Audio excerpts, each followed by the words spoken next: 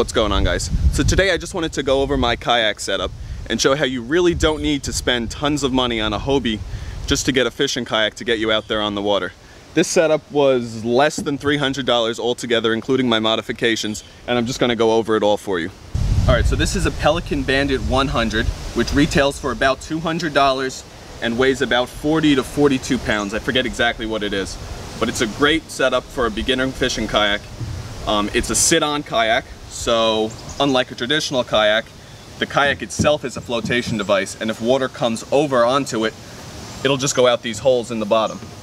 I definitely recommend this type of kayak for fishing, mainly because waves are going to come over you at some points, especially if you're fishing in the ocean. And the sit-on kayak will also give you a lot more workspace here in the front.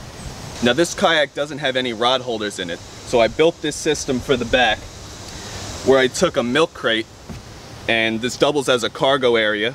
So inside the crate, I took just some old PVC pipes and I cut them so they'd fit the way I wanted.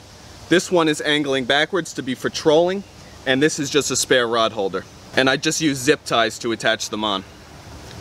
Now you can see the shape of this kayak. It fits the milk crate perfectly in here, and the bungees just hold it like so. Just gonna do it up. If you wanted it extra strong, you could probably run the bungees through it, but this really isn't going anywhere. And you got the one holder to do some trolling, and one rod holder for your extra rod. And you can actually fit quite a bit in here. I fit a small cooler. It just works out great for a kayak that didn't really come with a lot of amenities on it. You can just kind of make your own if you're creative. I also added a stick-on measuring tape, which has seen better days, so I probably need to replace that. And then also a carabiner, which I use if I need to clip onto a buoy. If I'm in a harbor, makes it a little easier than having to throw an anchor.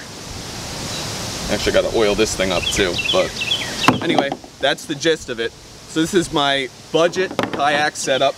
Caught a lot of fish on it, got a lot of use out of it.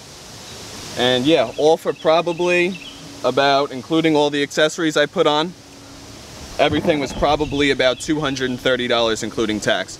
So you don't need to spend a lot of money to get out on the water and do some kayak fishing.